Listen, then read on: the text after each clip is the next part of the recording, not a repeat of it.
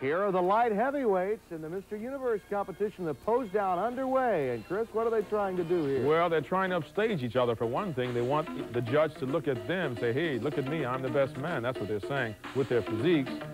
And one gets in front of the other. Now here we have a very impressive back shot from Brignoli.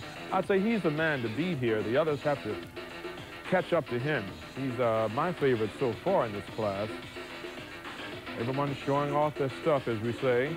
That's Pasquale, the young man from England. They're all determined here. The last chance. Have reached a decision. That's Long.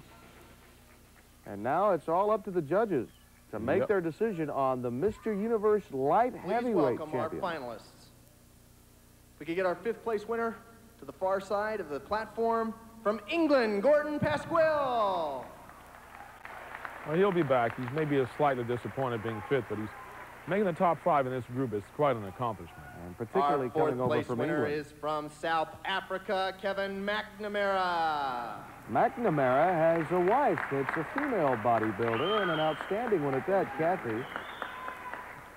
In third place, from the United States, Now Greg hot. Long. He's happy with his third place. Now, in second place,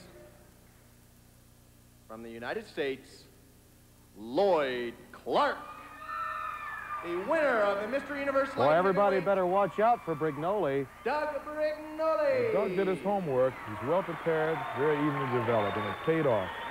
At only 26, he's got quite a future.